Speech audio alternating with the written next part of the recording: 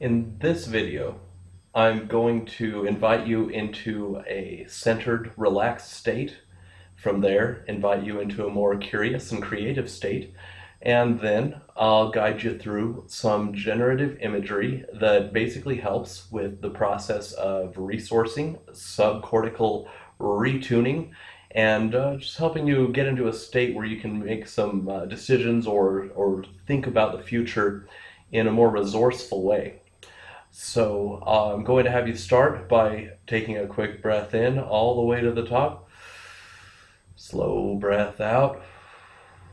Notice what's tight in your body that doesn't need to be. This is just part of the general centering process. Again, do another quick breath in when you're done with that one. Slow breath out. Notice what's tight. Turn a little attention inward, feeling the muscles on the inside.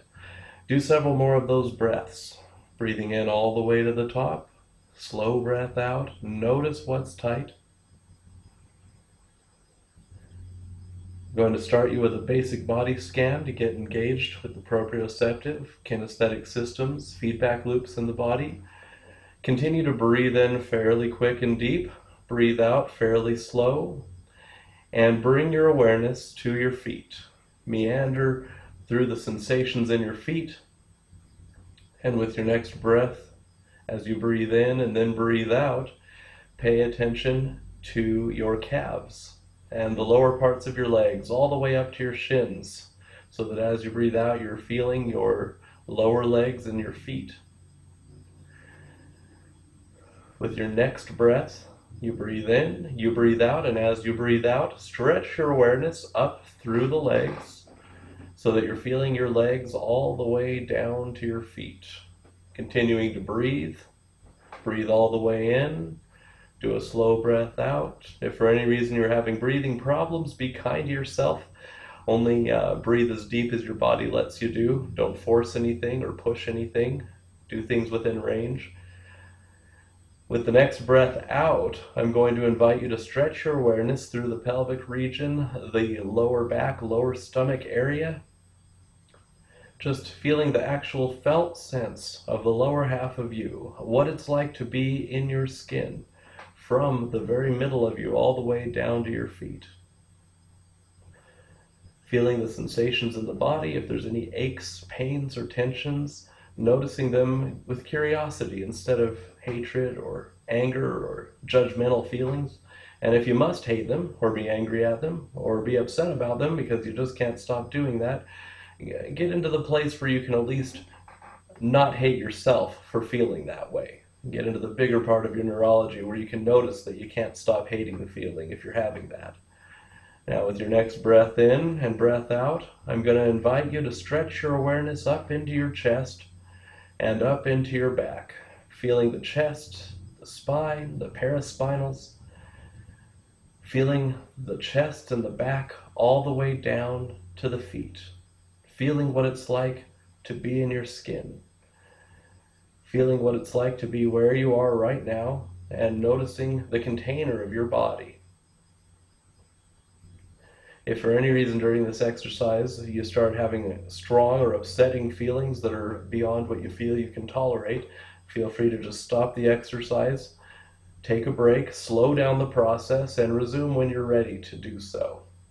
I would invite you to avoid forcing yourself to the point of if you get panic attacks when feeling your body or traumatic flashbacks, be kind to yourself. Don't re-traumatize. But if this just is feeling good and centered, continue. Quick breath in, and as you breathe out, stretch your awareness up into the shoulders, into the arms, into the hands, into the fingers, feeling what it's like to be in your skin, feeling the real felt sense of you, instead of just thinking about your body, also feeling what it's like on the inside. Breathing, feeling the body, meandering through the sensations, and if you have aches and pains, noticing them curiously, in an interested way, in a non-judgmental way, being able to notice if there is an ache or a pain or a strong feeling of any kind, that you just notice it. You bring your awareness into it and be curious about it. With your next breath, as you breathe out, stretch your awareness from the arms and shoulders all the way up into the neck.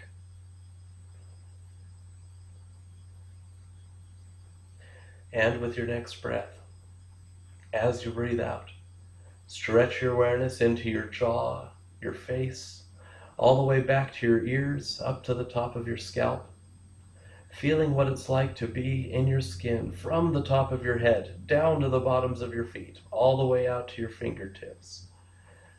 Sitting and feeling or standing, whatever you're doing right now, breathing, noticing your body, becoming aware of the sensations in your body, being kind to yourself especially as you breathe out, noticing if there's any sort of shifting or moving you need to do to get yourself feeling comfortable, to create a little space inside you. A lot of times it's real subtle, just little movements within movements that come into your awareness, taking the feedback from your body. If something's stiff or hurts, instead of trying to shut down the feeling or distract yourself from it, bring your awareness into it and take the feedback from your body. What little movements might add a little more space? The physiological openness helps you with the natural emotional processing that happens in the body at a brainstem and body level. So continue to breathe and feel the body, and in a moment we'll go to the next level. Just breathing and feeling what it's like to be in your skin, allowing the kinesthetic, the proprioceptive feedback loops to come on, so that this next work can be a bit more meaningful. You do this level right and the other ones work better. Okay, for the next level, we're going to sort of engage the side front areas of the brain. I'm going to invite you to consider the open space around you. Whether your eyes are closed or open, continue to breathe, and as you breathe, pay attention to the emptiness that wraps itself around all the stuff that is, all the stuff that's there. Continue to notice the silence that wraps itself around all of the sounds. The sounds come up and sounds go down and disappear. That there's a silence that peeks its way through. If there's some constant sounds around you, that you just notice that there's places where there's less sound, less movement. I'm inviting you to pay attention to the stillness, the emptiness, the quietude that wraps itself around the stuff that's there and that shows up, so that you can both comprehend what's there and what isn't. A lot of times if you look at a chess game, it's really easy to notice the start and stop of a game, the captures, the wins and losses. But what I'm inviting you to do is something more like watching the board, really paying attention to the board, which is every bit a part of the game as the pieces on top of the board, except that regardless of who wins or loses, regardless of whether there's a capture or not, the board remains the same. The board remains immovable in the game. Similarly, the silence, the emptiness, we need it to be there in the backdrop for us to hear things and notice things, to experience contrasts. I'm inviting you to really pay more attention to the silence and the emptiness, allowing yourself to activate a sense of stillness within, if that's available to you right now. Breathe and consider the silence that surrounds all the sounds. And in a moment, we'll go to the next level.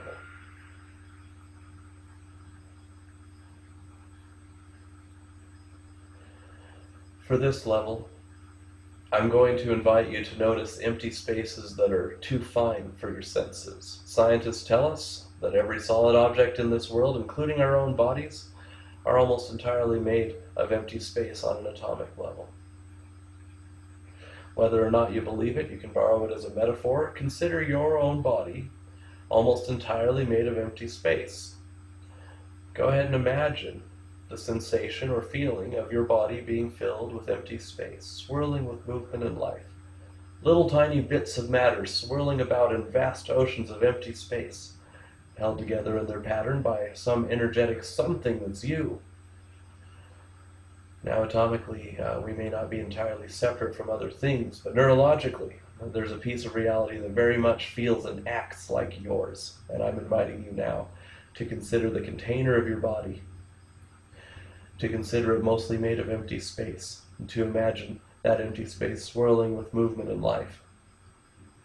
To underscore the reality, the stuff that seems solid and immovable, unchangeable, often can and does change because of this underlying reality that things are in flux. That you're not really a solid object or a thing. You are a process and a power in this world, interacting with other processes and powers in this world. And as you pay attention to the empty spaces inside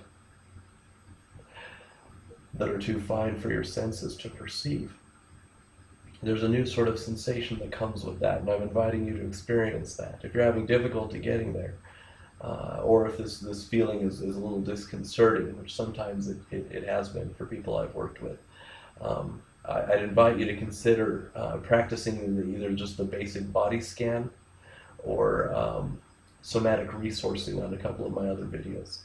But for now, to continue to breathe, consider your body filled with empty space, swirling with movement and life. And in a moment, we'll go ahead and start the imagery. I'll give you some invitations to imagine some things related to the timeline and future self. For now, just breathe. Feel the sensation that comes as you imagine your body, mostly made of empty space, swirling with movement and life.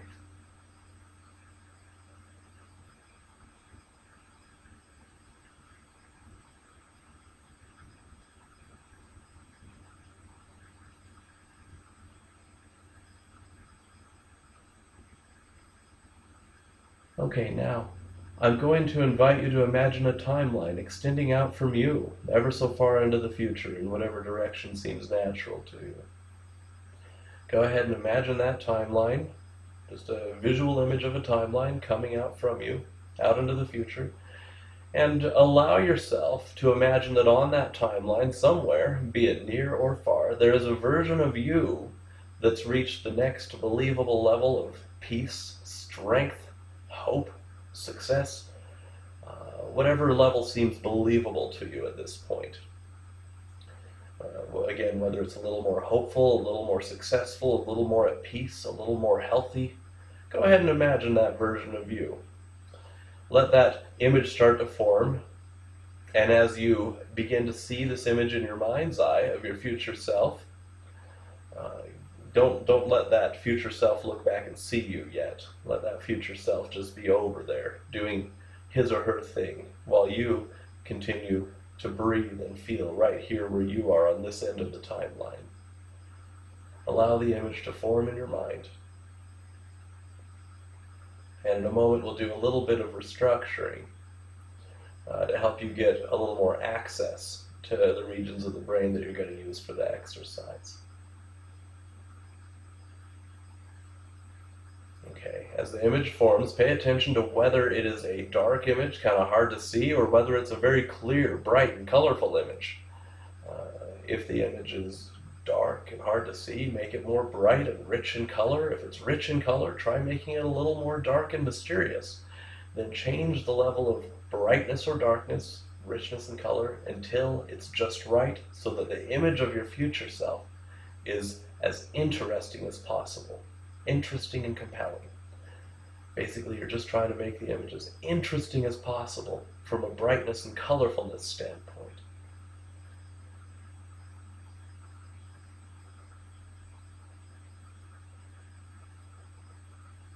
Okay, next. Go ahead and notice the size of the image of your future self.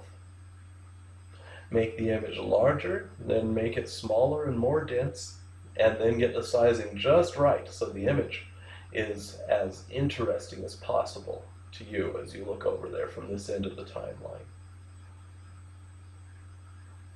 Pay attention to whether it's moving or still. If it's still, go ahead and see what it's like if it's moving. If it's moving, try making it still, or at least having less movement, and see what level of movement makes it as interesting and compelling as possible.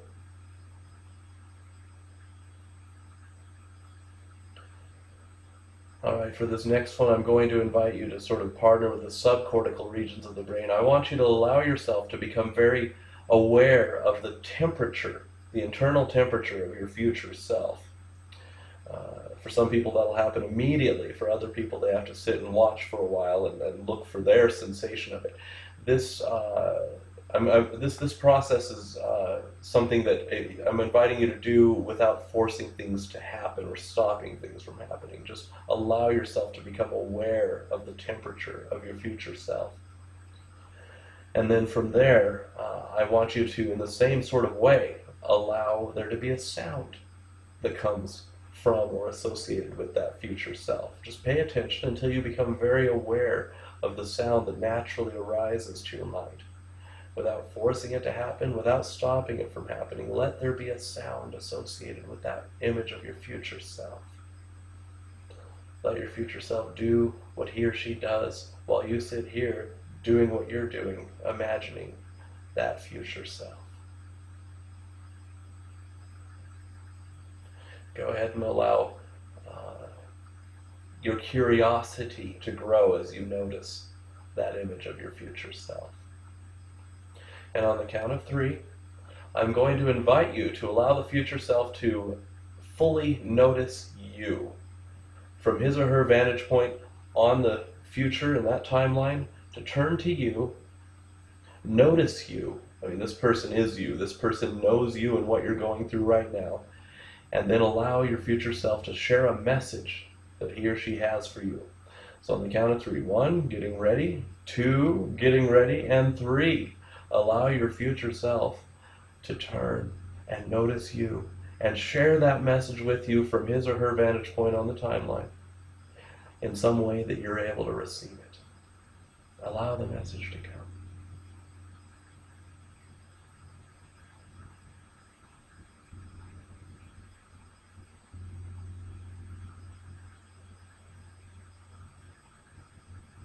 Now, if you really like what you're seeing over there in that future version of you, if you have a good feeling about this future version of you, proceed to the next step here.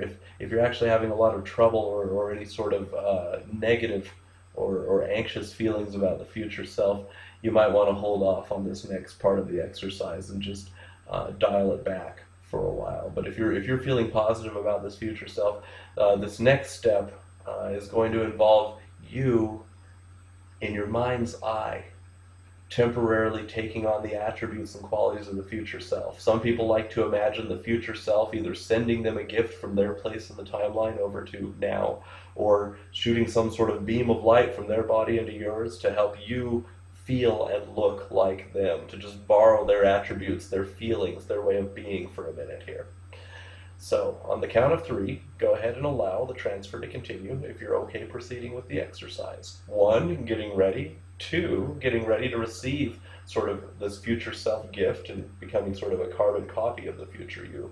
And 3, allow the future self to transfer all his or her attributes, his or her way of being, his or her feelings of goodness or joy or strength, whatever you're seeing over there, pouring into you until it fills your entire body, until in your mind's eye you look like, and in your feelings you are borrowing the feelings of the future self. Allow it to pour into your body until it fills you from the very top of you, all the way out to your fingertips, to the top of your head, to the bottoms of your feet, feeling like your future self, looking in your mind's eye like your future self, having the brightness, the richness and color, or the darkness, the mysteriousness, having the size, having the temperature, having the feeling. And if you really like this feeling, if you really like this feeling that you're having right now, resource the body with it. Notice what it feels like in your body. Become very aware of what it feels like in your body and send a message. You can use your language system here. Send a message in your mind of, yes, I like this. Yes, this is relevant to what I'm becoming. This is the real unfolding me. Whatever it is that's meaningful to you, say that in your mind so that you can feel the feeling of yes. So you can resource the body, tune the subcortical regions that are all about survival, becoming, growth, and the unfolding you. Tuning the subcortical regions of the brain to have this. Letting the image feed the feelings and letting the feelings become very noticeable and letting the desirability of those feelings become very clear in your mind.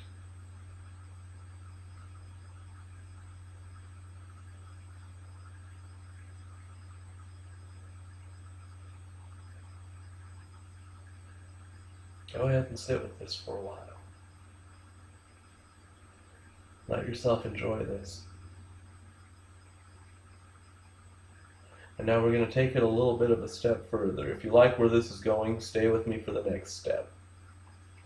On the count of 3, I'm going to invite you to let the future self step aside and show you a vision of what he or she sees in the future, what he or she sees as a time in the future when what you're doing now, the self you're becoming now, becomes relevant at some future date in his or her mind's eye.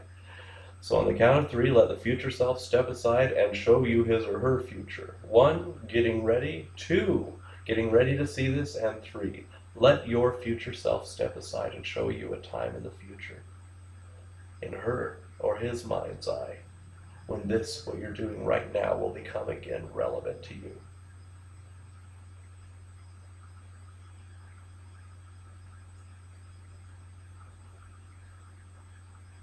And again, if you like what you see, if you like the feeling that you're having right now, take a deep breath, let it out. Send a message of yes through the whole body. Yes, this is me. This is relevant. This is what I want.